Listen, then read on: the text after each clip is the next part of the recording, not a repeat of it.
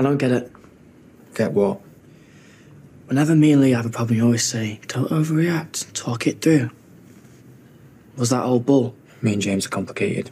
He hit me because I provoked him, Dad. That's not an excuse. I said some really terrible things. You know, even I thought I had it coming to me. That still doesn't make it right for him to hit a child.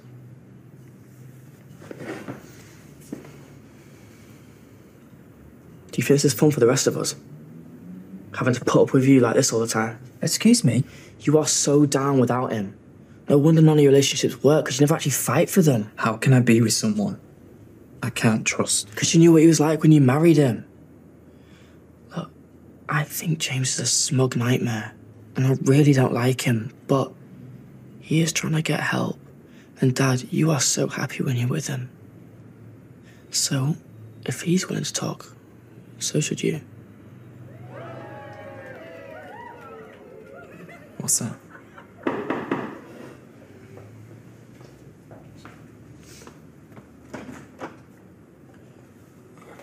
Sorry about that. I think I left my keys in my other clothes. I was wondering who might be able to fetch them for me. Go fetch him yourself. Right. 2 minutes.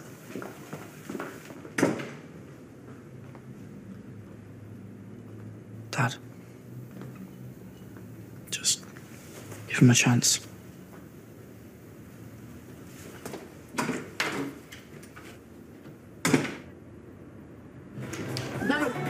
Dillon!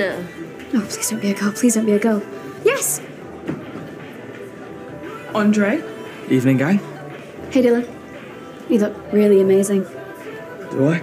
I literally just threw this on as I walked out. That's so cool. Losers round? Why are you nudging me? Oh. Charlie, let me help you with that. Even though I don't drink. Don't drink, you know. Yeah, so I was thinking of going to the cinema tomorrow. You could tag along if you wanted. Yeah, sounds good. Who's going?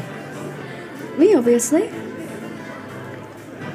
Sorry, Leah, I just don't like you like that. What? I thought we were going to go to the cinema. Look, I don't fancy you, okay?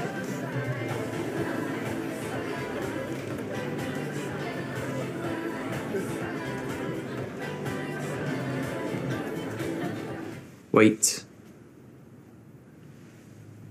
Lucas thinks we need to talk. What do you think? That I'm not as forgiving as my son.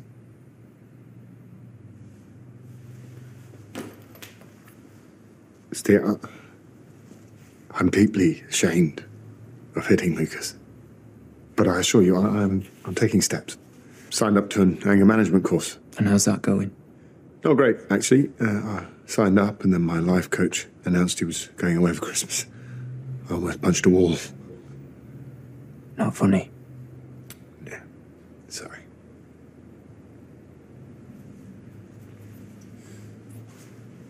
The most terrifying part of hitting Lucas was that